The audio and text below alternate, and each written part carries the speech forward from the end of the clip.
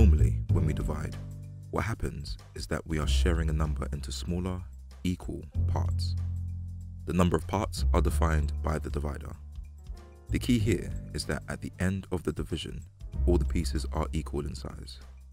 For example, 50 pounds divided by 10 is 5 pounds, with each piece being equal in size. When we divide or share by a ratio, what we will be doing is dividing an amount into unequal pieces. Think of it like this. You want to divide the same 50 pounds amongst two friends, but you want to give one friend more than the other. Ratios are a way of showing this unequal division mathematically. At this point, if you need more of a recap on the basics of ratios, you may want to check out our Introduction to Ratios video. More information is in the description. Okay, let's say I want to divide that 50 pounds between two friends with the ratio 2:3. Here, we've been given an amount to divide into two different uneven pieces. The first side is made up of 2 parts, and the second side is made up of 3 parts. So this tells us that the second side will end up being bigger than the first side. The key for all of these questions is to find out what one part in our ratio is worth. First, we find out how many parts we have in total. Here, we have a ratio with 2 parts and 3 parts, which means that we have 5 parts in total. We are also told that the total amount is 50 pounds. This means that 50 pounds is equal to 5 parts. We can then find out what one part is worth by dividing 50 by 5. Here we can see that one part is worth 10 pounds.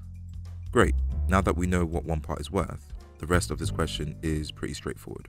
The first side of our ratio was worth 2 parts. So to find out what this will be, we take our one part and multiply it by how many parts there are on this side, which is 2. This gives us 20 pounds. Then for the second side of our ratio, we have 3 parts. So we multiply our one part by 3. This gives us 30 pounds. So our final answer looks like this.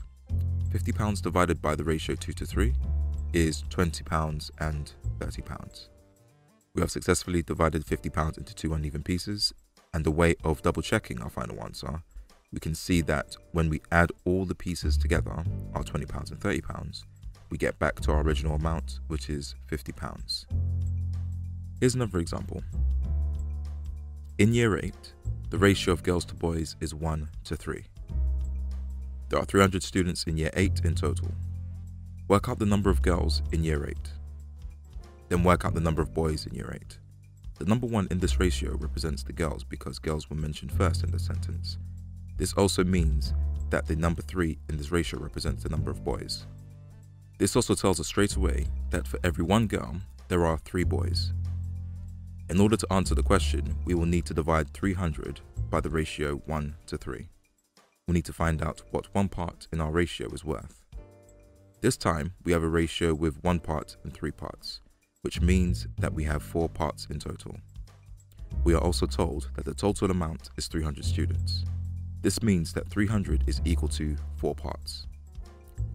So to find out what one part is worth, we can divide 300 by 4, which will give us one part equal to 75. For the girls, they represent 1 part. We actually already know that 1 part is worth 75, so that means that there are 75 girls. For the boys, on the second side of our ratio, this is worth 3 parts. So here, we multiply our 1 part, which is 75, by 3, which gives us a total of 225 boys. So, our final answer looks like this. 300 students, shared by the ratio 1:3, is 75 girls and 225 boys. We can double check this by adding 75 and 225 together, and this gives us 300, which was the amount we started with. Another example, Tunde is going to make some concrete mix. He needs to mix cement, sand and gravel in the ratio 1:2:4 by weight. Tunde wants to make 140 kilograms of concrete mix. Tunde has 15 kilograms of cement, 85 kilograms of sand, and 100 kilograms of gravel. Does Tunde have enough cement, sand and gravel to make the concrete mix he wants? Firstly, based on the order of the sentence and the ratio, cement represents 1 part, sand represents 2 parts, and gravel represents 4 parts. In order to answer this question, we will need to divide 140 by the ratio 1:2:4. When we work this out, this will tell us how much cement, sand and gravel Tunde needs. We will then have to compare this with how much cement, sand and gravel Tunde actually has, which will tell us if he has enough of each of the ingredients for the concrete mix. So we find out what one part in our ratio is worth. We add all our parts together, which gives us 7 parts in total. We are also told that Tunde wants to make a total of 140 kilograms of concrete mix. So this means that 140 must be equal to 7 parts in this question. To find out what one part is worth, we divide 140 by 7, which gives us 20 kilograms. Great, now that we know that one part is worth 20 kilograms, the rest of the question will be straightforward. For cement, multiplying one part by 20 gives us 20 kilograms. For sand, multiplying the 2 parts by 20 kilograms gives us 40 kilograms. And for gravel, multiplying 4 parts by 20 kilograms gives us 80 kilograms. Comparing these amounts with what Tunde has, Tunde needs 20 kilograms of cement, but he only has 15 kilograms, which is not enough. He needs 40 kilograms of sand, and he has 85 kilograms, even more than he needs. He needs 80 kilograms of gravel, and he has 100 kilograms of gravel. So our final answer is that Tunde cannot make the cement mix, as he does not have enough cement. He needs 5 kilograms more of cement. To summarize, when sharing an amount using a ratio, calculate how much one part is worth by first finding the sum of the parts by adding the values in the ratio together. Then divide the value given by the total parts to give you the value of one part. Using the values in the ratio, multiply what one part is worth by these values to give the final answers.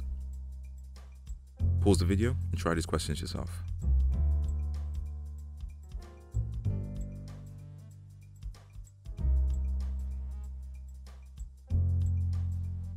If you like this series, be sure to comment, like and subscribe to be kept updated on new in-depth videos, and more importantly, share. I mean, what's the point of knowledge if you can't share it, right? And if we can make some people not give up on maths because of these videos, then our job is done.